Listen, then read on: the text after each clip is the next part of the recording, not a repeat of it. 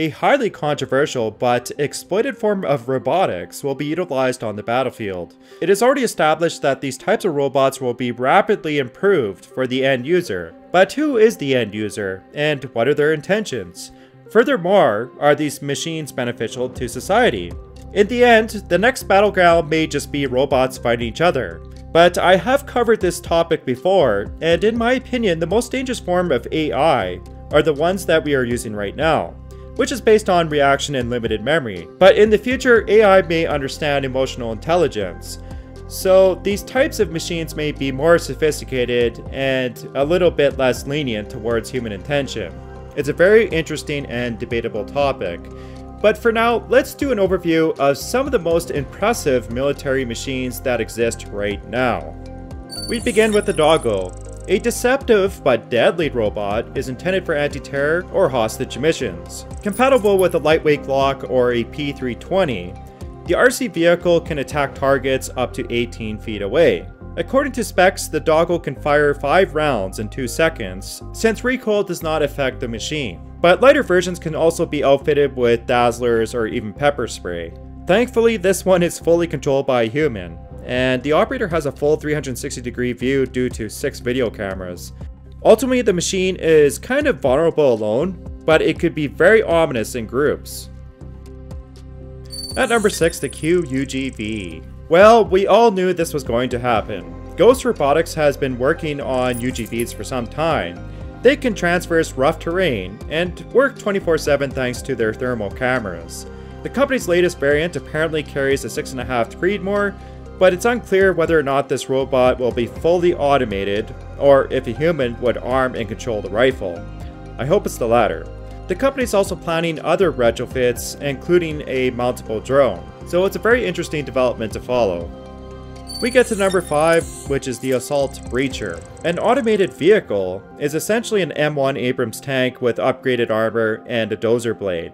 These robotic vehicles are very useful to clear out minefields, or breach into battlefields which are heavily defended. The army envisions fielding 6 per brigade, 4 with mine plows and then 2 with combat blades. Each vehicle would then be operated by one person in a nearby command center. One of the main challenges with these types of machines is to overcome jamming or physical breakdowns, but the enemy will likely need an armament of anti-tank weapons, which brings us to the next position. At number 4, the Nammo Drone. From flamethrowers to laser beams, we have seen pretty much everything outfitted on a multicopter. Nammo has added to this list with their new AntiTank Drone, which is outfitted with an M72 rocket launcher. Weighing around 5 pounds, the M72 can fire a 62mm rocket at a range of around 200 meters. It has very little recoil, so the drone is unaffected unless it's too close to the blast radius. Luckily, this particular multicopter is too heavy to be considered a commercial drone in most countries, so naturally it's only authorized for military use. Moving on, we get to the impressive Type X unmanned ground vehicle. This particular robot is intended to support mechanized units and act as a wingman to battle tanks. The vehicle is operated through a combination of augmented artificial intelligence and remote system operators. It features a track design with armor protection, which increases its cross-country performance and durability. The tank is very versatile and can hit a maximum speed of 50 miles per hour. It also weighs around 12 tons, so it can be transported by the C-130 or KC-390 aircraft.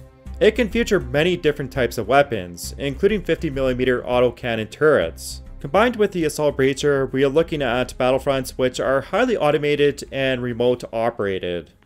At number 2, the Modular Advanced Armed Robotic System. This unmanned ground vehicle is made for reconnaissance, surveillance, and target acquisition missions. Equipped with multiple safety features, MAARS is operational only when receiving coded instructions from its operator. The machine has limitations and can only travel 1,000 meters away from its controller. But it does have 7 cameras for driving, situational awareness, and weapons that can operate in daytime or thermal modes. Once again, this robot can be highly modified, and its weapons range from anything from laser dazzlers to grenade launchers. UAVs have rapidly progressed over the last decade, and the elusive RQ-180 will be one of the most complex platforms out there. It is believed that the RQ-180 will work as a high-flying network machine. and an information gateway, possibly as a central AI system for coordinated attack drones. This would give each aircraft an overall view of the battle space, thus increasing awareness of the network.